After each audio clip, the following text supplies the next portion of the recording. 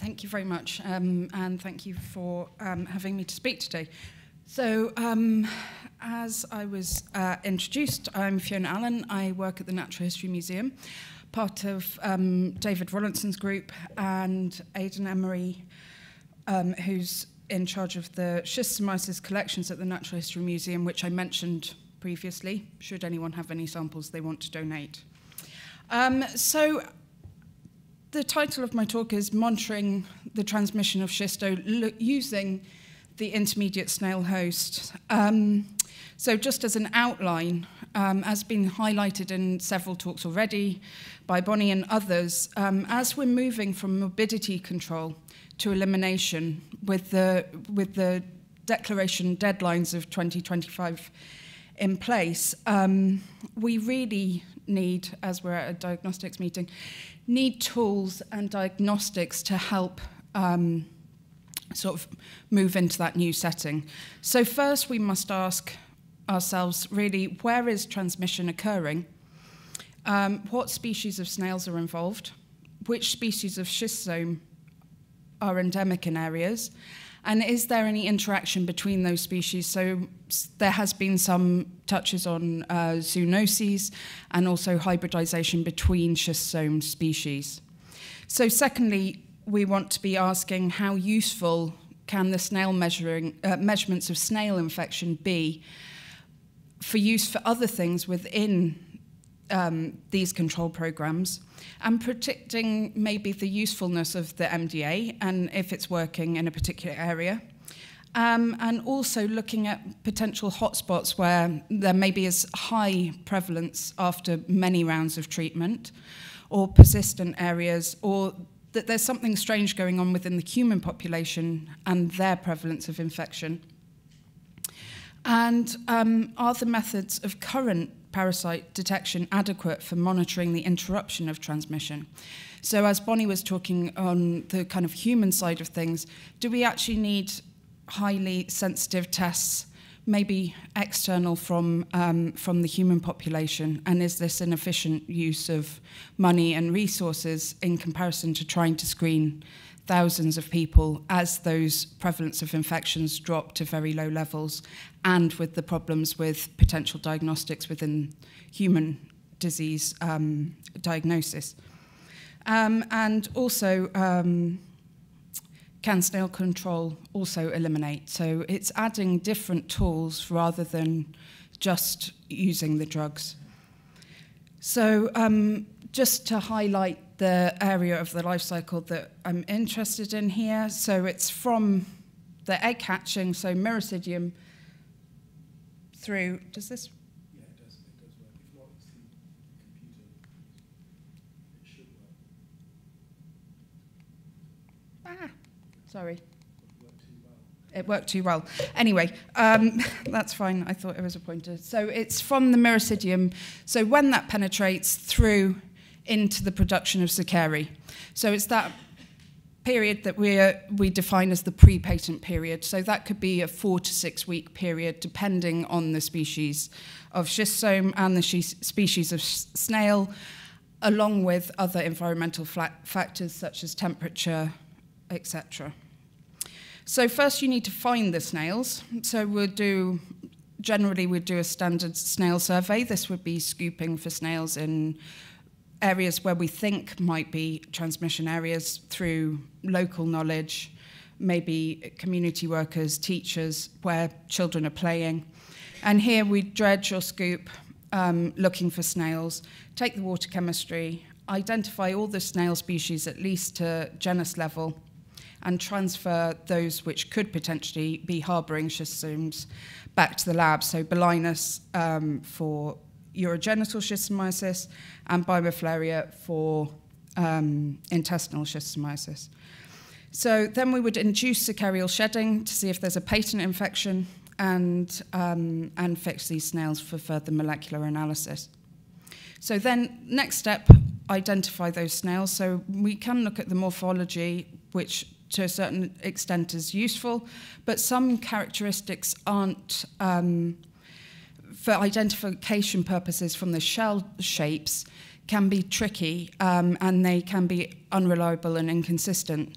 Often in field environments, then they're quite plastic characters, so it's important to also look at what's happening on a molecular level. And we use sort of standard barcoding of cytochrome oxidase 1, which gives you an idea of which species group something's in, on which species they are. So, sorry.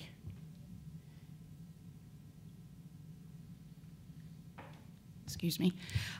So the next thing that we're looking at is the detection of the parasite.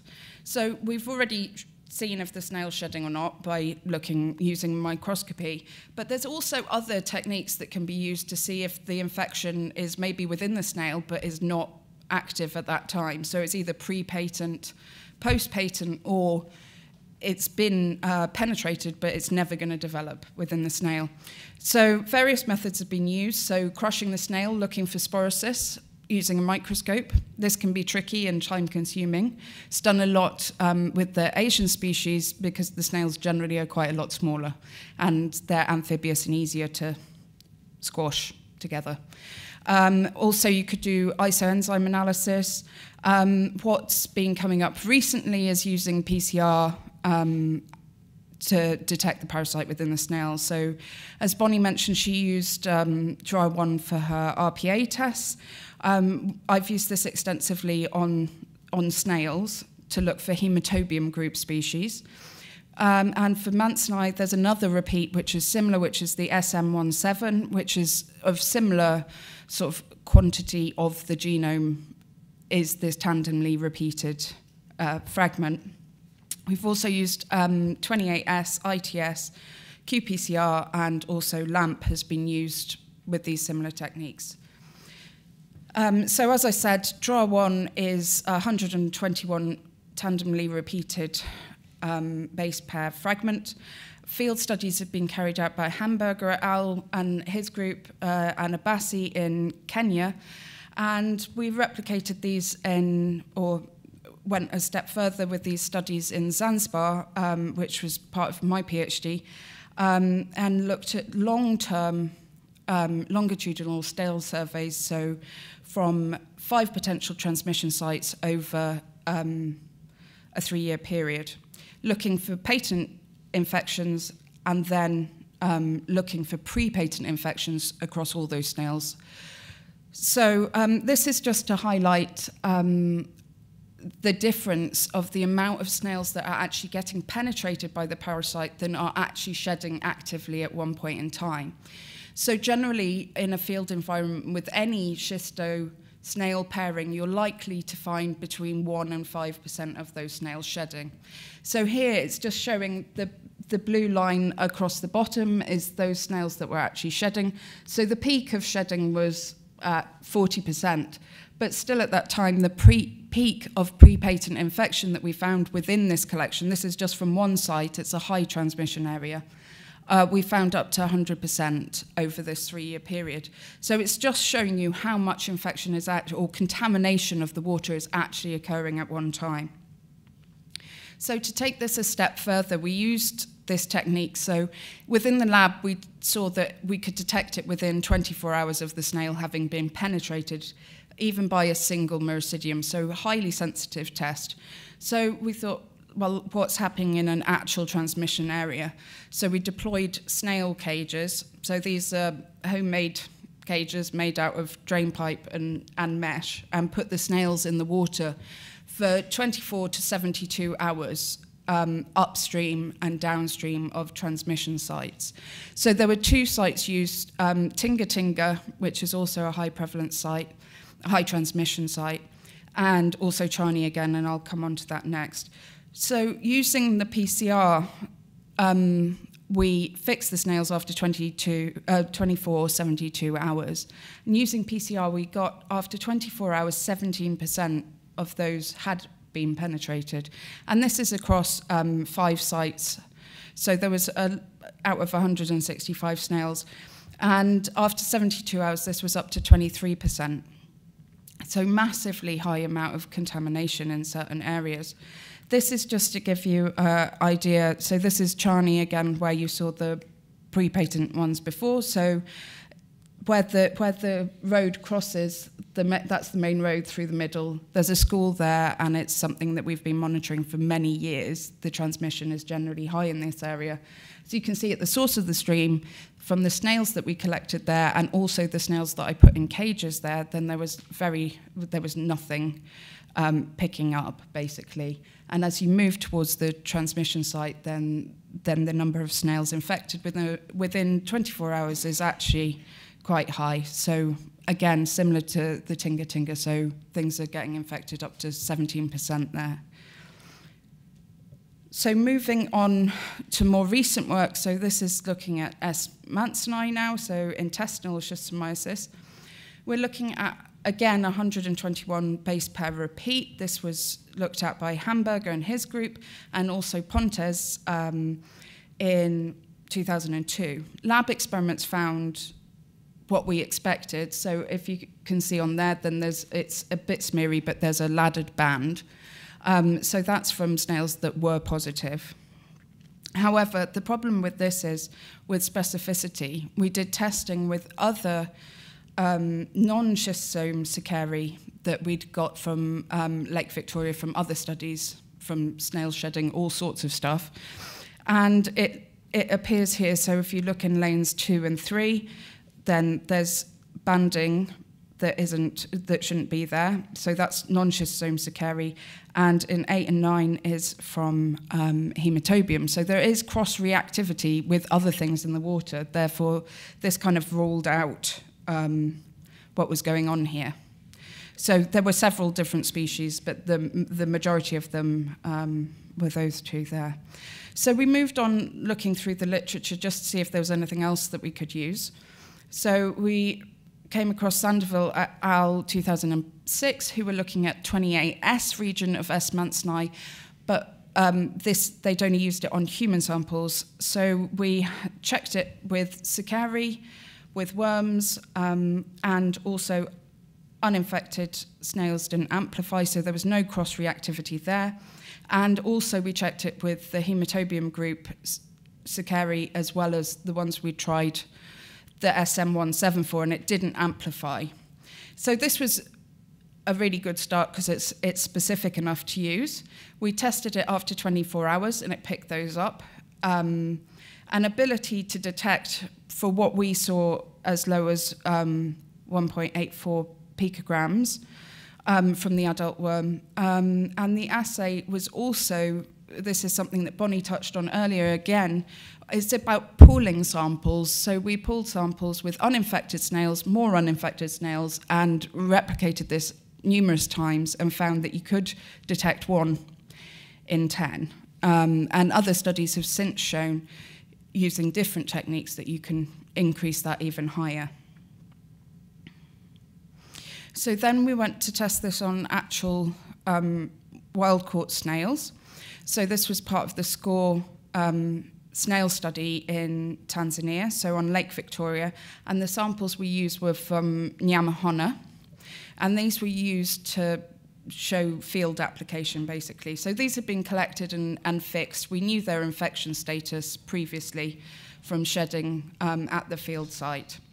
So 10 of the samples we knew were shedding S. mansoni, and they produced positive results.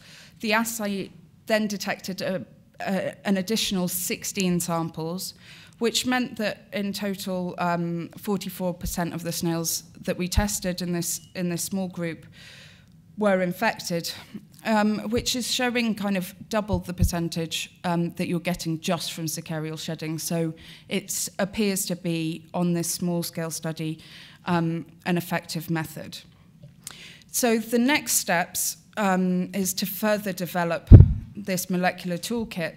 So this is just a schematic of the process. So extract from the whole snail, or extract from portions of. The reason we're extracting from the whole snail is you don't quite know where the parasite is going to be residing within the snail, and therefore you have to go for a lot of tissue.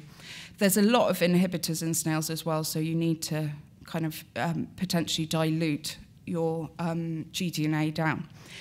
And so here also then, yeah, we pulled the samples so you can put that into a single PCR and do a single extraction of digested material. And this is enabling us to detect pre-patent or penetrated snails. However, the things that we do have to consider is, as I was saying before, it could be post-patent, it could have been penetrated but not actually go on to develop a real infection.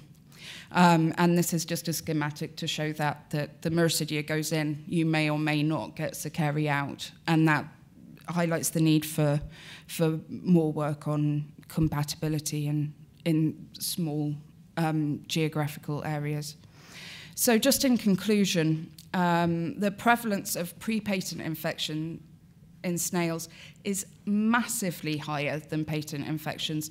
I displayed it for hematobium on Zanzibar, so that was very extreme difference in the results. Slightly lower in the Tanzania study, but again, it was on a smaller scale. Molecular techniques can give a clearer picture of what's going on with local transmission.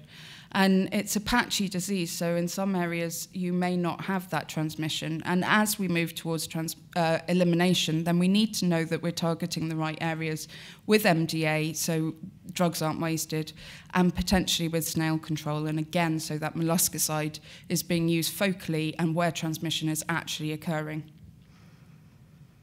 And again, this highlights the need for sensitive tools as possible. And also, the biology of the snail is really critical with this. Again, you can get infected things in one area and not in another. So it's really important that you know what you're looking at. And also the use of targeting this with chemotherapy, and also looking at seasonal elements, because transmission may be occurring at different times throughout the year. And more specific and simple tests for parasite detection to confirm interruption of transmission. The other thing that I'm very interested in as well is using new technologies such as NGS, etc., to look at the environmental DNA in these areas just to see if we can be detecting the parasites, if we can find a test that's specific enough, but along with that also, can you just detect the snails in water body just by filtering a sample? So that's really something that we need to move forward. And just in exciting and breaking news, yesterday the Biomaflaria glabrata genome was published in Nature Communications. Professor David Ronaldson has been involved with this, and if you would like to read the paper, there's the link, and you can also read about it on the NHM website. And I would like to thank SCAN, which is supported by the Wellcome Trust. I'd like to thank SCORE at UGA, also the Ministry of Health in Zanzibar and NIMRI in Mwanza, along with the group at the NHM, the teams at NIMRI and Ministry of Health. And I'd really like to thank Rebecca Hoyle, who was my master's student last year, who did a lot of the development work on the S. mansonis stuff. And thank you very much.